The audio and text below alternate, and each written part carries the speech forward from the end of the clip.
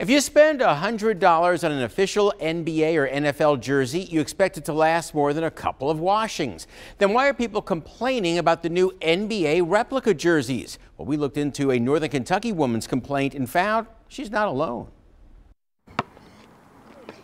The Durr boys love basketball and love their basketball jerseys, but the NBA jerseys each got on Christmas are already unwearable.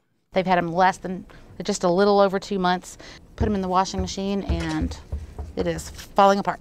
Mom Lori Durr can't believe what happened after just the second washing in her Northern Kentucky home.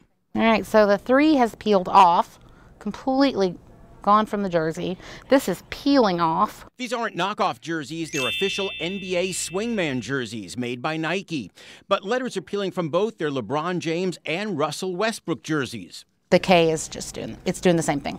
Turns out Lori's not the only person having problems with these new Nike jerseys. Even Nike's website is now filling up with complaints from other parents who say their lettering fell off after just a couple of washes. I bought my son a Curry jersey, and after one wash, the letters on the back started falling off, one comment says. Another says the numbers and lettering peeled off after the first wash. Lori says her son's old Adidas jersey, however, is still in great shape. Soaking wet, dry.